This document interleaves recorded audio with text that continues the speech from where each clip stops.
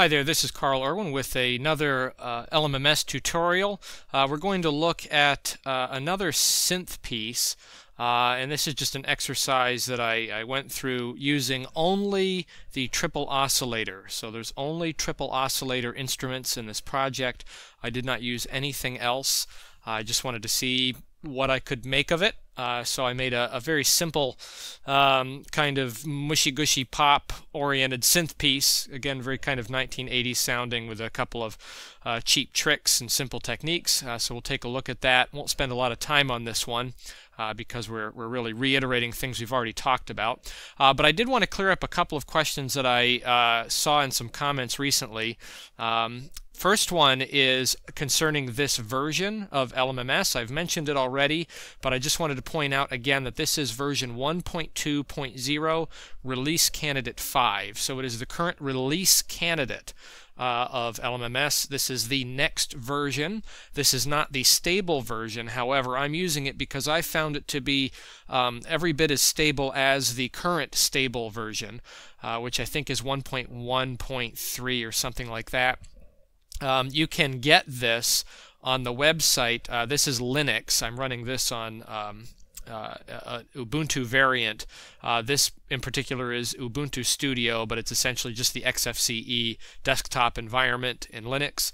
And the version that I'm running here is the only one available is the app image format.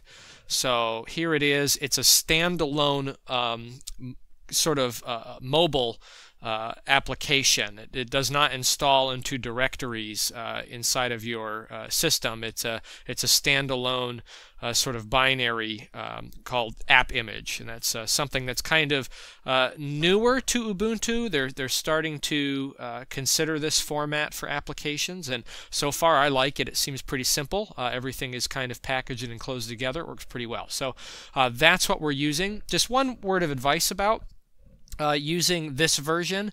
If you have the other version installed, particularly on Linux, I found that when you open a file directly, it will open into the installed version on your system. If you want to open it inside of the new version, you need to open up the current release candidate and then open up the file.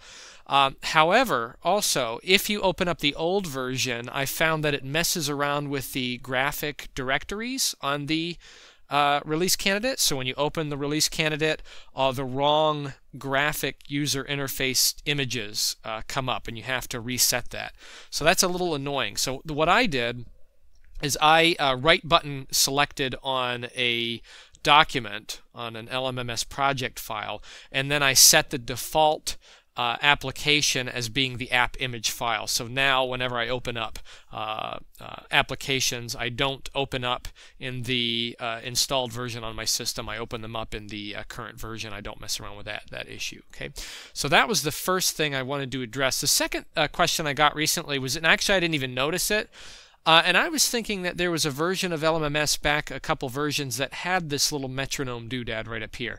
But the question was, is next to the data information here, the beats per minute and the time code and time signatures, there is this little metronome icon, and it's not in the most recent stable version, and I guess that's true. This is, I suppose it's new. I thought that there was a metronome in there at one point. I know way back in the day, if you wanted a metronome, one trick was to put a click kind of pattern in a beat bass editor, and then run that through your project, and then you would have a click that you could turn on or off. But there is a metronome. Now, if I press on this just as an example and I hit play,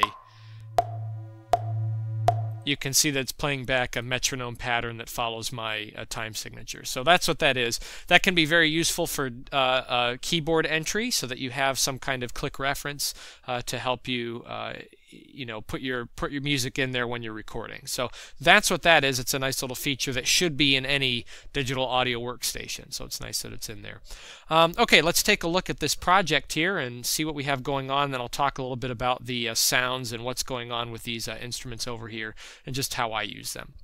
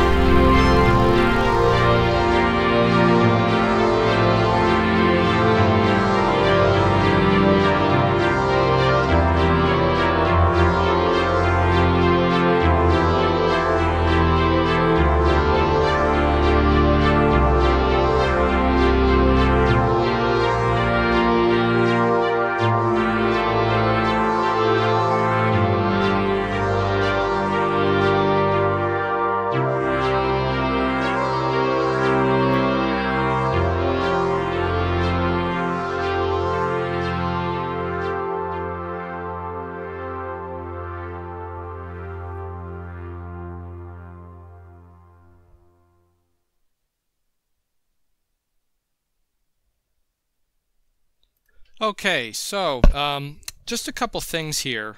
First of all, what you're listening to, and I don't do this every time, but what you're listening to actually on the track is not the live output from this project file.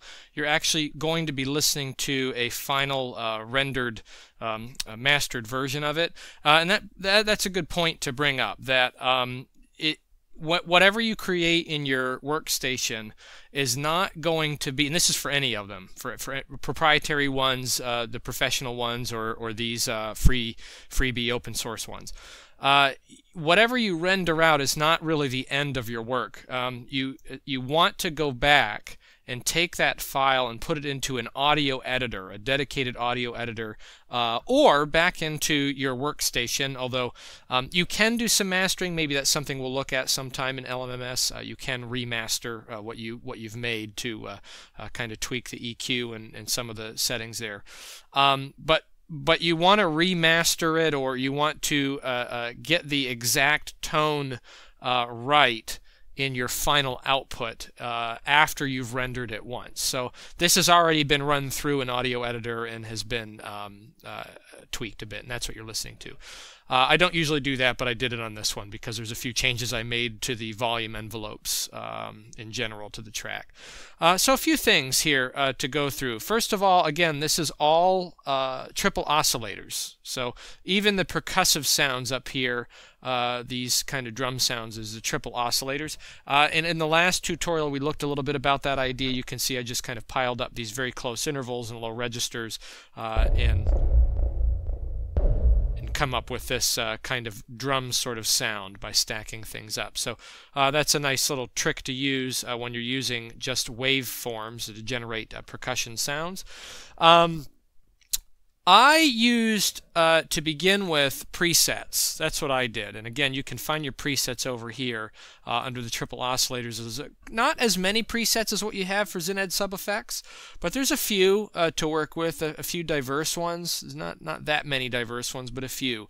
And I started with those, and then what I did is I tweaked them either using additional filters in the output chain. So if we look into, for example, this one here, if you look in the effects chain, I added a reverb to that to give it kind of more of an ethereal sort of fall off to it. And then I also played around with the envelopes a little bit. So you can go in and tweak the envelopes, but I did not change the sounds themselves. So I didn't mess around with whatever, modulators were being used, wave modulations were being used on the sounds. I pretty much stuck to, this doesn't really have anything on it, no arpeggiations or anything like that. But I did use the filters quite a bit. So particularly on some of those sounds that were a little bit more percussive and I wanted to turn them into more of a pad, sort of a gradual enveloped increase, I did that here. So I did tweak the sounds in that way, in the effects chains and then on the envelopes. But in general, these are just presets that are available to you right off the bat. Again, diverse enough to work with.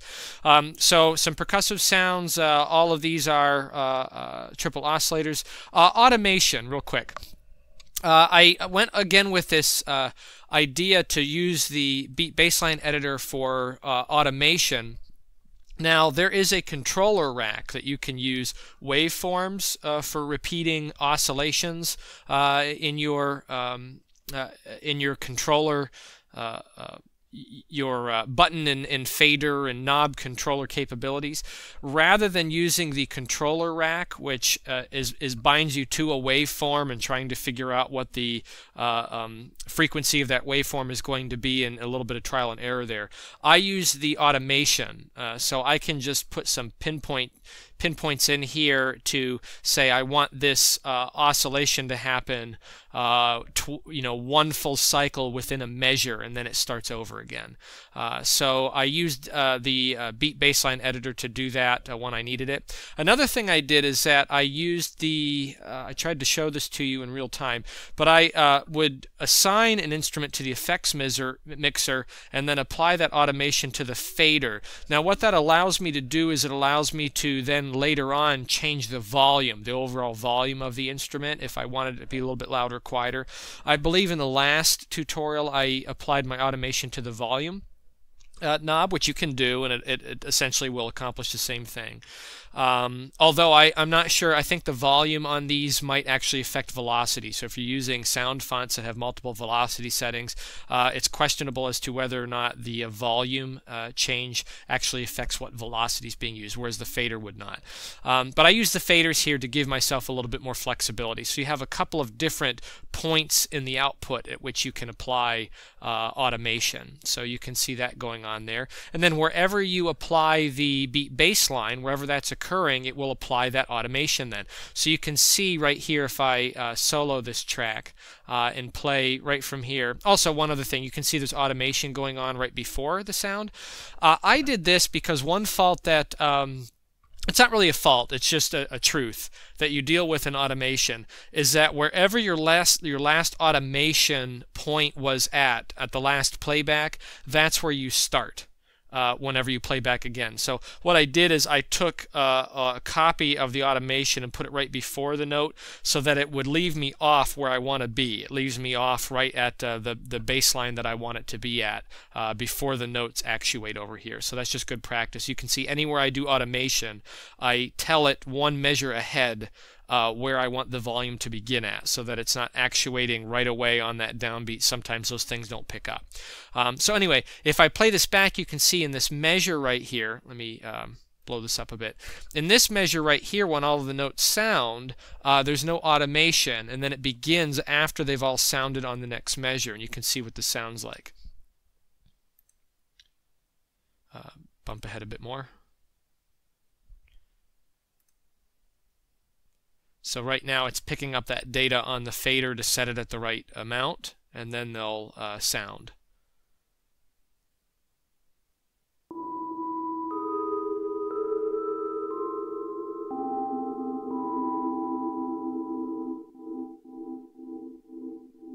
Now you can see one problem here is that we're at 30 beats per minute, and this is the case in point, that the last automation that I had in here that changed the tempo, I have an automation track down here, if I unsolo this, that is dedicated only to tempo changes, and the very last tempo that we had when we played the file was at 30 beats per minute, which is well under. So if I quickly start back here, you can see that it puts me back to 80 where I'm at, and we'll try this again.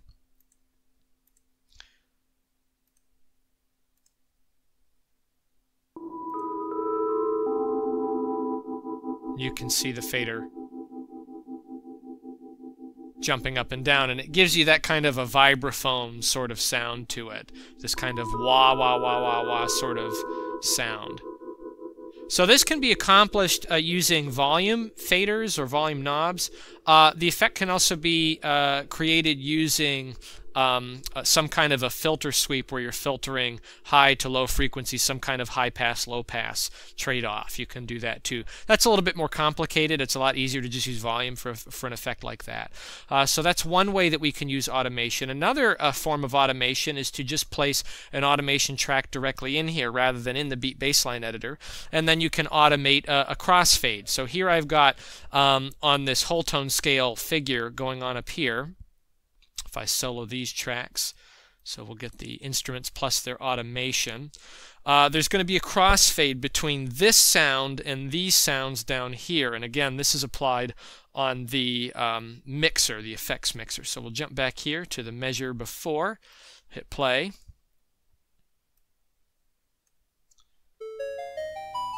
You can hear at the start we have the top one playing, and that one's fading out as the lower sounds are fading in.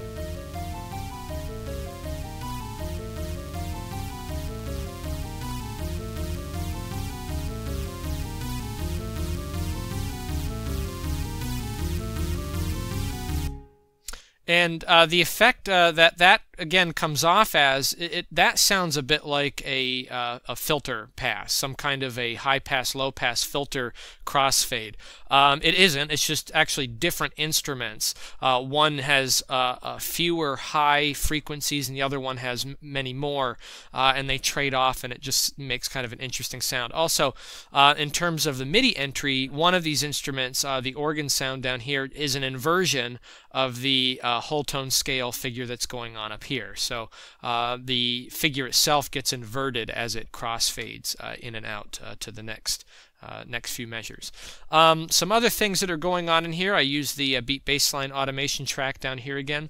Another thing I did was that for some of these sounds, as I said before, in order to make them sound more pad-like, I would change the envelope, and you can see this has a very slow attack to it. So when I strike this instrument, it has more of a gradual actuation, and it makes it more pad-like, very suitable to this kind of music here, where we're dealing more in textures than we are in melodies. There's really no melody going on in here. If I isolate this, you can hear what it sounds like. You'll also note, if I pull this out, that I'm overlapping the data by a measure. Because it has a very slow actuation, I have the sounds actually merging and meshing with each other. So we're coming off of one set of notes for one chord, and they kind of meld into the next one, not in any particular time, not exactly on the measure, but a little bit ahead. So it sounds kind of like this. Turn on the automation.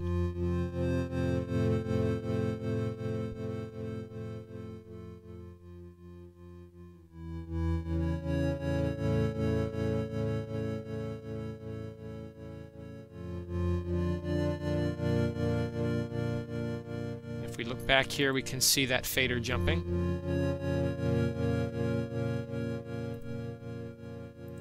Okay, so that's that. Automation tracks. Covered there. Beat bass automation tracks for the tempo. So very quickly, just let me show you what's going on here.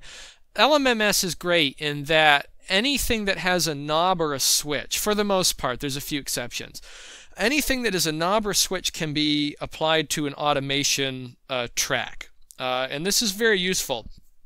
You can do global automation, or you can assign to a track. I find that it's better to assign to a track because you can much more easily find where you're at visibly in your song. But for example, if I wanted to change the automation on the tempo up here, I could right button click and then hit Edit Song Global Automation. And this gives me from measure 1 all the way to the end of my piece. Now, it doesn't allow you to go beyond a certain amount until you enter data here, and then it will give you some more to work on. So I find that editing global automation is not a very useful way of doing it. It's better to control, click, and then drag and drop onto an automation track to assign where you want that to go. So again, you control, you click and hold, and then drag it to your automation track, and then you can open up that track data, and then you can assign points that will affect that number. I find that to be the much better way to do it. It makes it a little bit more logical, a little bit more easy to see. Now, if you are importing a MIDI file, this is a question that's come up in the past. If you import a MIDI file that, say, somebody else created, maybe you're collaborating with somebody, or it's a MIDI file that you created in a notation program, which is something maybe we'll look at in the future, writing something inside of a notation program and then exporting that MIDI data and bringing it in here to create a mock-up. You will find that there is automation automatically applied to these different parameters if you have that automation created in the notation program. So if I have a tempo change in my music file and then I export that MIDI data, I'm going to find that I have that automation data already in here. Now, you may not like the way it works, so you may want to edit it. And the crummy thing about that is that it's going to be applied to the global automation. So what I find find is that I usually redo that. I right button click on my item that I want to change, and then I'll click on Remove Song Global Automation. It will erase everything. And then what I'll do is, using my notation file as a reference, I'll go in and then I will reapply that automation to an automation track. Sometimes, if it's a little bit wonky and it doesn't quite work out right, I'll do it that way. Otherwise, if you're collaborating with someone and there's, say, global automation that changes the sound of the instrument that you're using. Let's say you're using a sound font, and the bank of that sound changes, or you can't assign a new sound font because it's already got a predetermined bank and patch set in it from your MIDI file. You would want to go into that instrument, select on your bank and patch, right button click, and then delete all of the global automation so that you can then set your own banks and patches and set your own automation. So you might find that those kinds of things happen. The same thing can happen usually in MIDI files with volume as well. So you want to, again, right button click on the volume in the pan and these different things to delete the global song automation and then apply your own as you see fit. So anyway, that's automation in a nutshell, the way I used it here. So yeah, this is what we came up with, and a lot of really interesting sounds in there, able to make a number of different pad sounds by tweaking the filters and you know, extending out that attack and holding out the sustain and the release filter. The more you want the envelope to apply, the greater you want this to be. You increase the amount, and then it will kind of apply it in a variable amount based on how high this knob is. So that's filters on these different sounds, and the neat thing is that on the triple oscillator you can use filters. On the XynEd sub-effects you cannot use filters. The filters are built into the XynEd sub-effects interface. So if you want to change an envelope filter, or rather the envelope, I've been saying filter but I mean envelope. If you want to change the envelope, you have to go into the XynEd sub-effects graphic user interface and then change it there. Whereas that is, I suppose, a benefit of using the triple oscillators is that, you know, it's pretty simple and straightforward. It's 3 oscillators, you set the waveforms, you can come up with interesting sounds, and you have total control right from the LMMS user interface right here without having to go into another layer of GUI. So anyway, there we go. Another synth project. Compositionally speaking, it's pretty straightforward. Again, I talked about the whole tone scale usage over here, a repeating 3 or 4 chord pattern over here using a very standard kind of progression. And then down here at the very end, there's a bit more of a dramatic release using a very, very pop-oriented descending bass diatonic progression. Not a lot of chromaticism going on in there. So yeah, pretty straightforward, cheap tricks going on there, and you know, all using one instrument, just the triple oscillators in LMMS. Very, very, very powerful. You know, I see no real need to use a lot of VSTs, even though you can use VSTs, 32-bit VSTs, Windows format VSTs in LMMS. I just don't see the point. You can really emulate any kind of sound you want. You have total freedom with this particular instrument to create anything you want. Downfalls to the triple oscillator I talked about in the last tutorial. One big problem with it is I find that by default the volume is incredibly potent, and the waveforms interact kind of destructively right off the bat. They clip very, very easily, very quickly. So you'll note that as you look at these, you can see how low I have the volume set. And there is no gain setting in general besides this volume setting here. Not like on the sound font instrument, you can change the gain for your instruments as a layer underneath the volume. You can control the volume down here on each oscillator, but in general, you just want to give yourself a lot of headroom. If you're going to create a sound from scratch, you want to start low on everything and then work your way up. Otherwise, you run into this problem where you're having to turn the volume back, or then, you know, use the faders and have them pulled back. In general, in your mix output, I find that you want to have a ton of headroom up here so that you can clarify your general volume envelopes, again, in a wave editor outside. And you want to have your master volume pretty low, and you want to have your effects channels essentially below the midpoint, and get an output that has a lot of space up here so that you can work with it later on. So anyway, just a few more tips and a couple things that we covered that we haven't talked about up to this point. Hopefully the next tutorial won't be dealing so much with synths, but I did want to address some of the synthesizers, particularly these two real biggies that you have in LMMS, the Zened Sub Effects, really powerful with lots of great presets, and then the Triple Oscillator, which really lets you make any sound that you want if you take the time to use it and build something from scratch. So anyway, there you go. Automation, triple oscillators, what more can you ask for? So good luck with this information, and I hope it helps you in your projects, and I wish you all happy mixing.